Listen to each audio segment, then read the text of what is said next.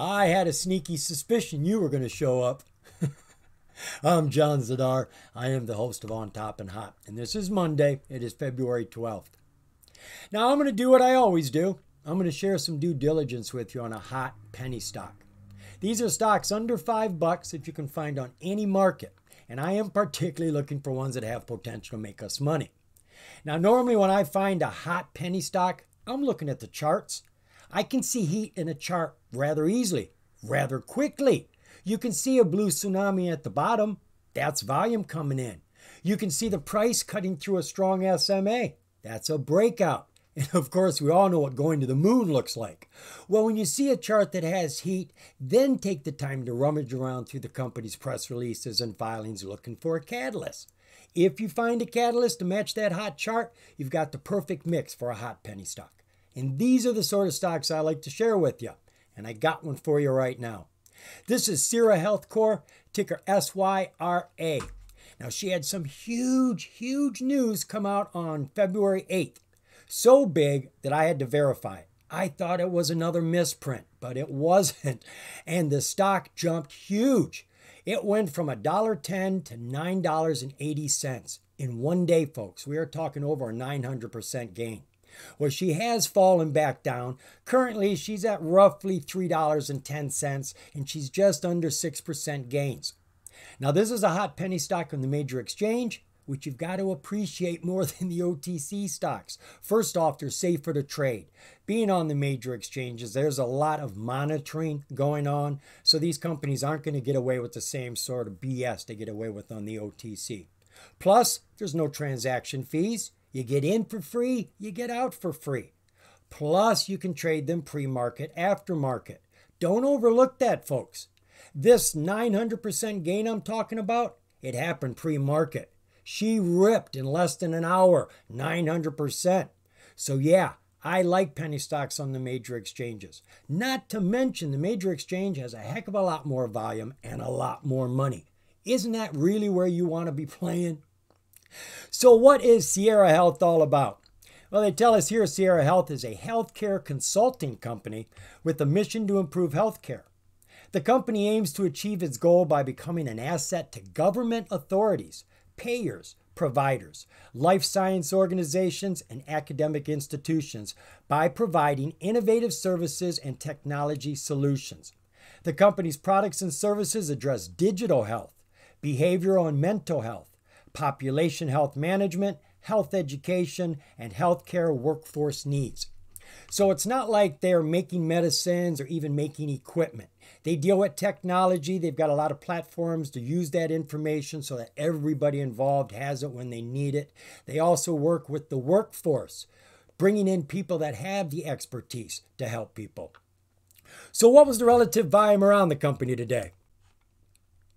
Well, that's not bad. We got over 100% increase, going from 3.4 million to 7.7 million today. Share structure for SYRA. Doesn't look bad from what I can see. Outstanding share count is just under 14 million. No clue what the float is, but it's never higher than the outstanding share count. So our float isn't going to be any higher than 14 million, which is pretty good, but it could be even less than that. Market cap for the company, 40.6 million. Taking a look at the financials. Now, overall, the financials don't look bad, but when you see the news that I'm going to share with you, you're going to understand why these are very small numbers right now. I anticipate a lot of zeros to be added onto the numbers we're seeing. Now, right now, they aren't bad. They've had a nice strong jump in revenues from 2021 to 2022, going from 1.4 million to 5.6 million. Now, I know that's millions and not thousands because they tell us right here, we've got to add 3 zeros to any of these numbers on any of these charts. And we are now expecting the next annual report for 2023 to come out any day. They are due. Quarterly reports. Well, they're making revenues on a regular basis, anywhere between 1 million and 2 million. And this last quarter, they did very well in the profit department. More profit than any other quarter over the last year. Take a look at that balance sheet. Well, they don't have much in the bank, about $18,000. Total assets isn't very high either, 2.6 million. Liabilities are higher. 3.8 million, which means currently we are holding a bag of 1.2 million for this company. Taking a look at the disclosures, we got a lot of good information over here.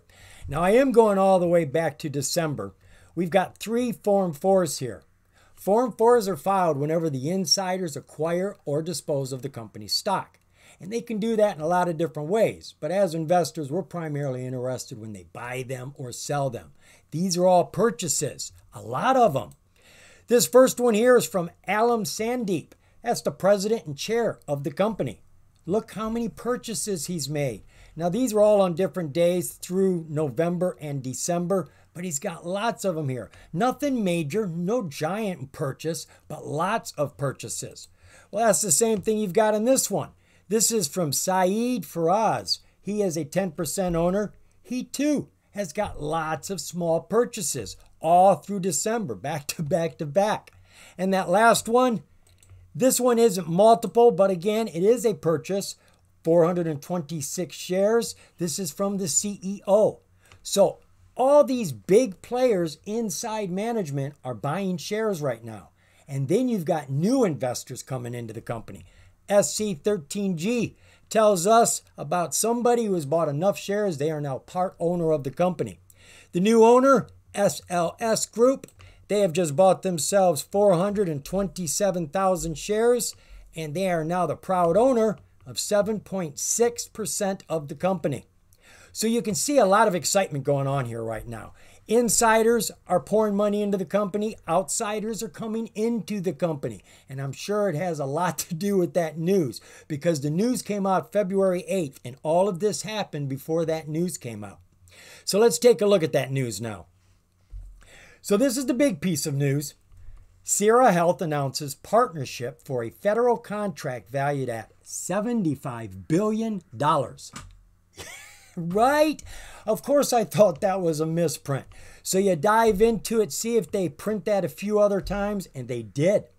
They tell us here that the company today announces it has been selected as a subcontractor for a contract awarded to Caduceus Healthcare by the Federal Department of Health and Human Services, the Administration for Families and Children, from the Office of Refugee and Resettlement, the medical staffing and support, all valued at $75 billion.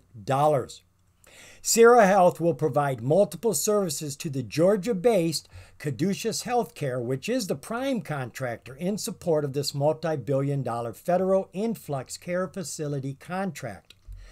The contract establishes a multiple award vehicle for providing temporary shelter, care facilities, direct care services, medical care, case management, education, and transportation in support of HHS's influx care facilities. SYRA Health announced the launch of its Federal Government Solutions business unit in December of 2023 to build upon its years of service in the state and local government sector. So SYRA's already been working with state and local governments. Now they're getting their foot in the door with federal governments. Big contracts, as you can see. Now, they are not the primary recipient of this $75 billion, but they are secondary. It is the Georgia-based Caduceus Healthcare, which is the prime contractor, but right behind them is SYRA Health as the subcontractor, and they're the only two names I see here, folks. So whatever slice of pie they're getting from $75 billion, I am sure it's going to add a lot of zeros to their revenue. The other piece of news that came out here just today, I believe it was. Yes, and it is kind of the same sort of news, though they didn't say $75 billion. SYRA Health announces a healthcare workforce contract with Fairfax County, Virginia. The company announced today a healthcare workforce contract with the County of Fairfax, Virginia, where the company will staff licensed nurses to provide 24-hour nursing care. The company will also staff other temporary healthcare positions. SYRA Health currently has active contracts in 15 states across the nations. The contract announced today runs through June 30th, 2028, with the opportunity for an additional 2 years in renewals. So this probably isn't a giant contract, but it's more business folks. They're in 15 states doing whatever it is that they do, bringing in workforce, setting up their platforms. And now they are second in line for a huge chunk of $75 billion. Now, yes, the stock took a 900% run and she has come down, keeping about 300% of those gains. And now she's sitting perfectly, looking like she's ready to take another rip. Let's go look at that chart. Whoa, what a rip. And we're going to chart that rip on my free trading platform, Thinkorswim. We are looking at SYRA Health Core, ticker SYRA. I've got this opened up to a 6-month, 4-hour view, which just happens to be her entire chart. I discovered she came on the market September 29th, finished the day at roughly $3.50, and we currently are at $3.33. Now, from her coming on the market, she's been falling continuously until she had this little jump and bump at the beginning of January. I have no clue why. She went from about $1 to $2.25. Came back down, hit this low in January of 81 cents. And then when the big news came out February 8th, she ripped, hitting this high of $9.80. Now, what really stands out to me on this chart is the lack of volume. There is no volume back here, just with these green bars and these green bars. But outside of that, there is nothing. We had a ton of volume come in on February 8th. And even though the volume has decreased these last couple of days, it is a lot more than we had before. So she took that big jump up, came down to the 9-day SMA, dipped under the 9 a little bit, jumped up on top of the 9, and that is where she is sitting right now. And I'm not too worried about that red bar because all of the SMAs underneath are turned up and pushing in the right direction. It's not hard, it's not fast, it's gradual, but it is going the right direction.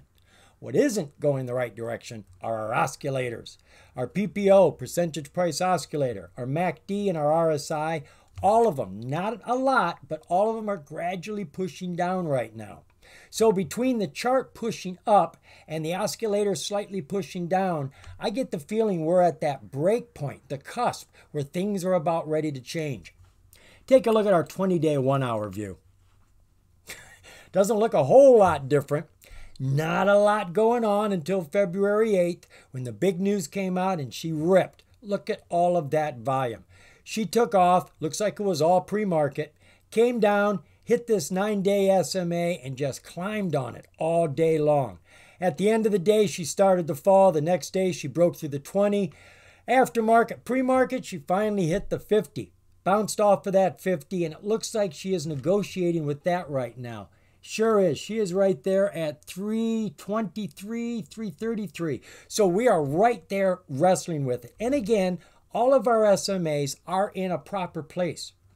Our oscillators have gone flat. I mean, they are just flat right now. So you've got the 4-hour where they're dipping, the 1-hour where they're flat. Is the 5-minute going to show them up? Let's go take a look and see. So there's that big rip, and it was all pre-market, folks. She started that run at, what is that? I can't tell, 9 in the morning maybe? I think it's 9 in the morning, and she hit it at about 9:10, 9:15, she hit her high. So in like 15 minutes, she went 900%. Came back down, and she had a lot of volatility through the day, but she did hit a second high of $8.40. I can see she fell before the bell. Look at that big drop, and then she continued dropping, went underneath the 200, got back up on top of it right here, has bounced off it once, bounced off it twice, is now over the 20, on top of the 9, on top of the 50. That's 3 out of 4 here. I don't like the 200 haul on top of her head, but I think after those 2 bounces right there and breaking all of these SMAs, she is probably going to try to start pushing. What do our oscillators say? Aha! Our PPO has just started to push up. Our MACD has just gotten to the signal line. Green bar is accumulating, and our RSI is starting to climb. SYRA looks like she is ready to start climbing again, folks. And I don't know where she's going to go. I don't know how much money they're going to get. I don't know when they're going to get the money. I just know that is a huge catalyst no matter how we slice it. So I think SYRA belongs on your watch list. She may run in the next few days, but when she has another piece of news that gives us more details, I would expect another pop then. But hey, do some more due diligence. You know I didn't cover everything, and the more you know, the more you're going to grow. See you, folks.